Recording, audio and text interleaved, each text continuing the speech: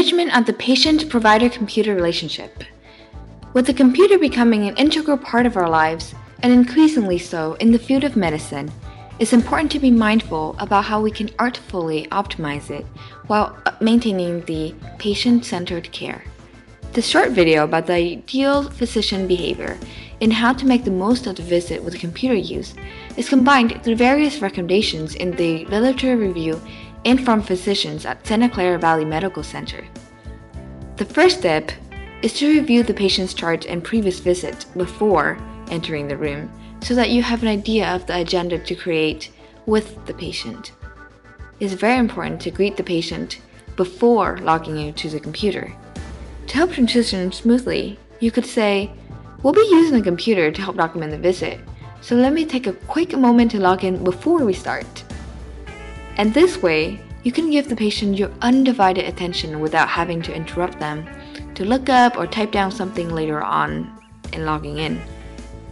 Introducing the computer use also allows you to motion the patient to sit down close by you and the computer so that they can see the screen, creating the patient-provider-computer triangle, where you can easily switch from the screen to making eye contact with the patient as needed.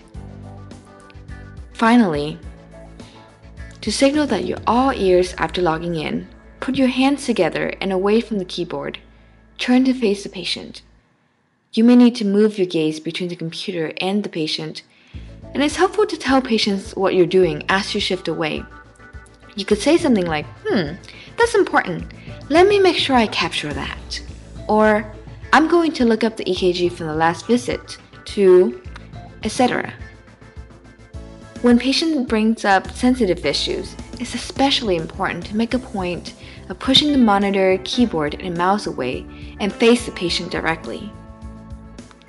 When you type in front of the patient, it's an opportunity to engage the patient, and you may do that by pointing to the screen, for example, to lab results, images, etc., or even pulling up anatomical diagrams using the internet to help explain their condition. Many patients find drawings or markings on printed materials extremely helpful because they can take it home and refer to it later. In addition, encourage them to enroll in and use My Health Online. This increases accountability and helps them take control of their health, if applicable. Finally, end the visit with, "What else can I do for you today?" This saves you from having to re-log in when something is forgotten.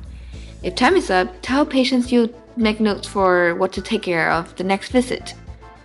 More importantly, this gives patients the opportunity to say what they have to say, and the visit ends with what the heart of medicine is about, the patient-centered care and compassion driving the process.